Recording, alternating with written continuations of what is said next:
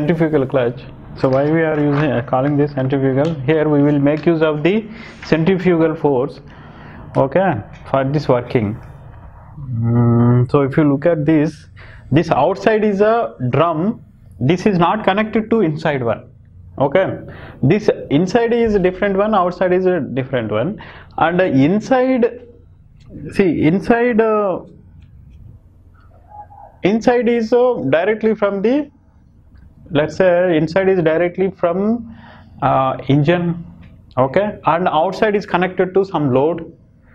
You want to turn some machine, and you know, by using this inside you need to turn the drum. You need to turn the drum. How to turn the drum? Actually, if you observe, these are not connected.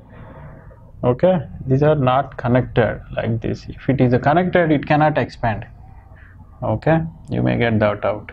So these are not connected. So these may be like this. So it can be like this, individual one. So here, what is the principle here? What is the principle? See, I start rotating these. First, let me introduce their names. So this is called as a shoe. Okay, shoe means just like a block like this. Okay, we have some block like this. This is calling as a shoe. So don't think that this is some different name. And this is a shoe, and the shoe is connected to the center with a spring. And at the, you know, outer side of the shoe we have a friction lining like this. We have a friction lining like this, and like this we have a 4 sets of shoes.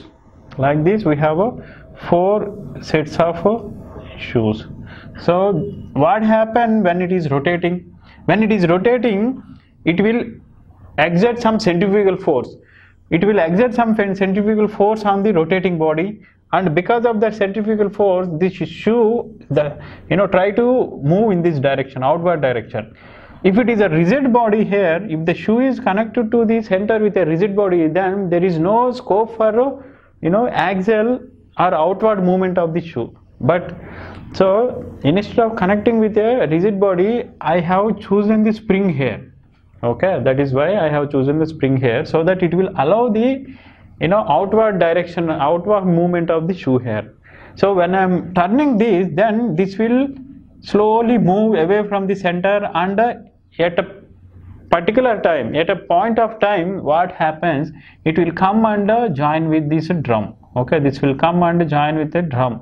Because this is a frictional lining, then this start rotating the drum also. Okay, understood the concept? That is the logic here.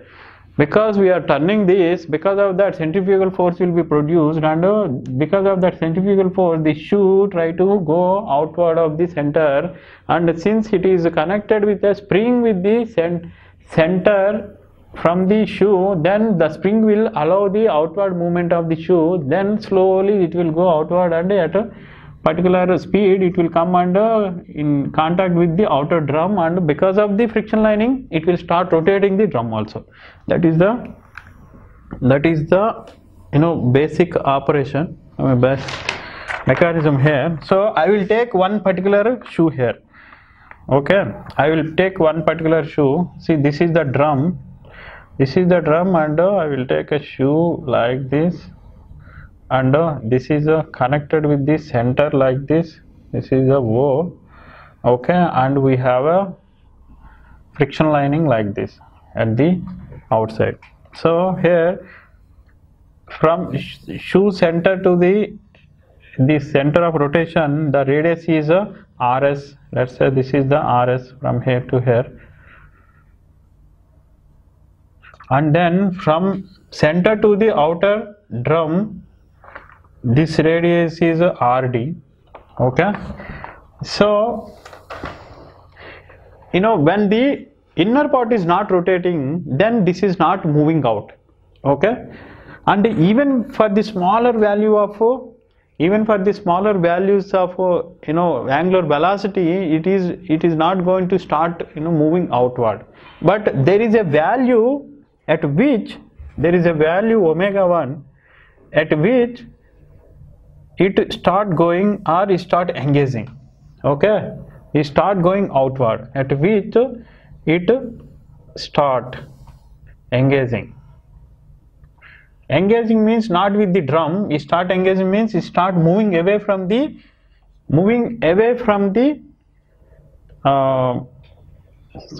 here engaging means it just start moving and engaging with the drum. Okay, so up to drum when it's trying to move away from the center, then there is a spring force acting in the downward direction. So the centrifugal force Fc is going in the opposite direction of the radial, going away from the center, but spring force is coming towards the center. Okay, like this.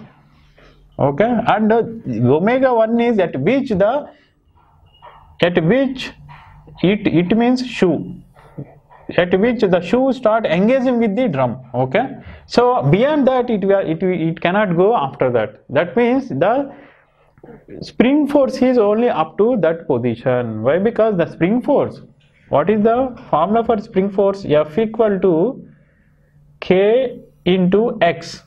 Okay, X means the extension. So force is depending on the K into X, the extension of the spring, and K is the stiffness constant. Okay, so this is the value. That means at omega 1, that means let's say this is the mass M of the shoe. So the centrifugal force, okay, what is the centrifugal force? M/r omega square. You remember this, I think you might be knowing these values. So M/r omega square, that is the centrifugal force.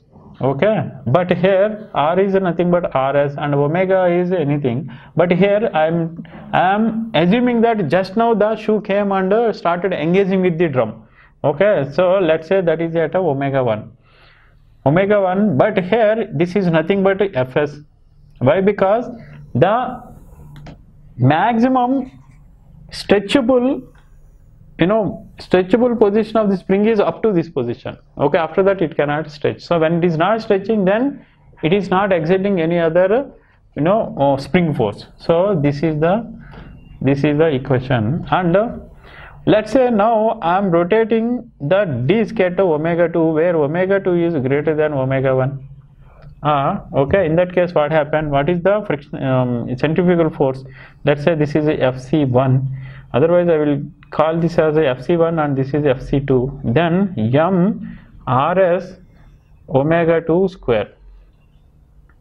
Okay, so this is the centrifugal force that is going outside. See, at that position, see, centrifugal force Fc2 is going like this from the center. This is the center, but a spring force is acting in the downward direction, Fs. So what is the net force? Net force F equal to Fc2 minus Fs.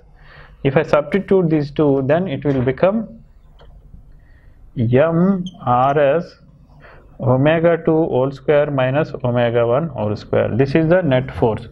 Okay, the net force that is acting on the drum.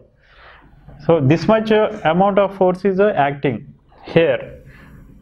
The net force F is acting here. Okay, and we have a friction between these two. So because of that friction, how much frictional force is there? That is F, that is tangential to the acting force, and tangential to the acting force, and also to the tangential to the drum.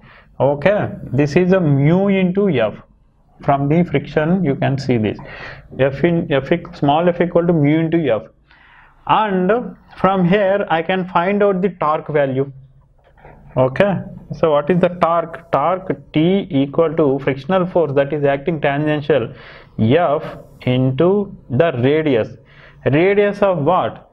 Where exactly the friction is acting? On the drum. So the drum radius, okay, that is the distance of RD.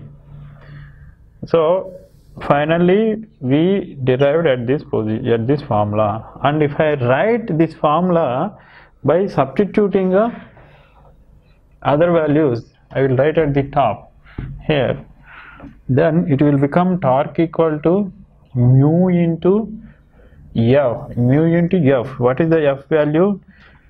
F means net force here. So that is a M Rs Rd omega 2 square minus omega 1 square. So this is the final formula. Okay, this is how we need to find out the torque produced in the centrifugal force. Okay, and yeah, see here what is the advantage of the centrifugal force? Why we are going again and for the new types of clutches when other thing is working good, other clutches are working good. See, if you observe here, it started from the zero, the rotation started from the zero and it rotating and it reached omega 1. So until omega 1 this is not going and touching the drum. Okay, but only after omega 1 it is going and touching the drum.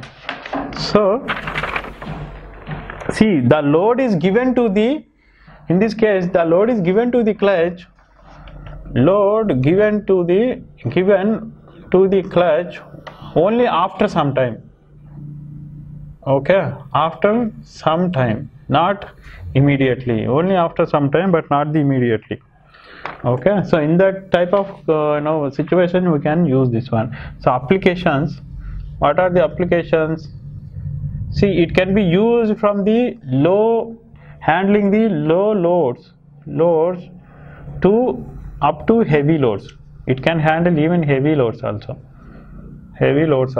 So for example, for the lower loads, if you take something like LAN cutters. So LAN cutters, if you observe, first they will start that. Okay, it will take some time. It will take some time because the LAN cutter, the motor whichever you are carrying, its capacity is very less.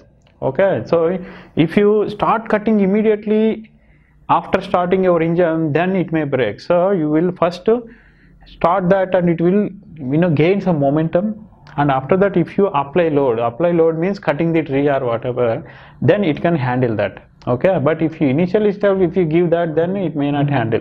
So so low loads, this is very much suitable. Even in the heavy loads also this is very much suitable. For engineering services general studies video lectures, visit www.iesgeneralstudies.com.